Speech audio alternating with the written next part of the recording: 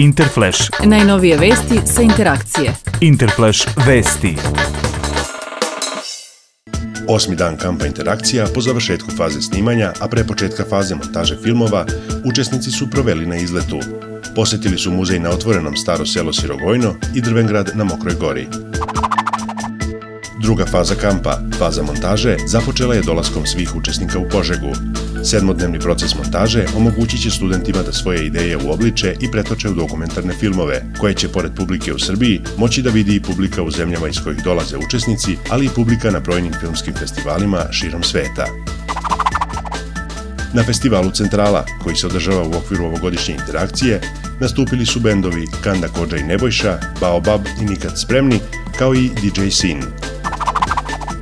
Drugi međunarodni masterclass dokumentarnog filma INTERDOC počeo je sa radom 15. augusta. Predavači na ovogodišnjem INTERDOC-u su istaknuti reditelji dokumentarnog filma Želimir Žilnik i profesor Dragan Elčić. Masterclass Žilnika i Elčića nastoji da pruži nove mogućnosti za praktično i teorijsko sticanje znanja mladih filmskih stvaralaca iz oblasti kreativnog dokumentarnog filma. Prikazivanjem izbora filmova sa festivala Kustendorf u selekciji Dunje Kusturice, 16. avgusta je u sali bioskopa Kulturnog centra Požega započeo program Interscreen. Narednog dana prikazan je i film Stara škola kapitalizma Želimira Žilnika.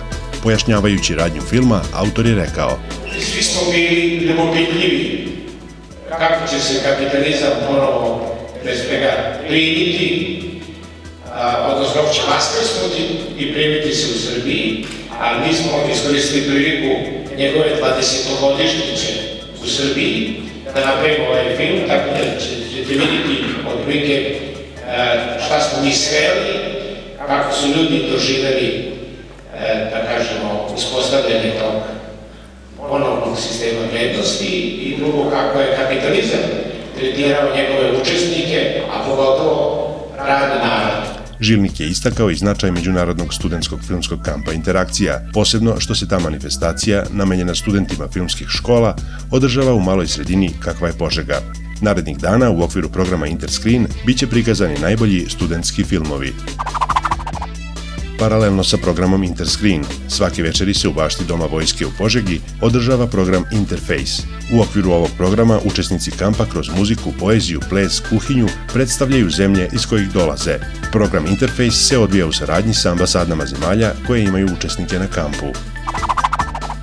4 dokumentarca, snimljena u Užicu, Čačku, Kosjeriću i Požegi, na temu Dolasci-odlasci, premijerno će biti prikazana 23. augusta od 20 sati u bioskopu Kulturnog centra Požega, a dan kasnije i u dvorani Kulturnog centra Beograda. INTERflash. Najnovije vesti sa interakcije. INTERflash vesti.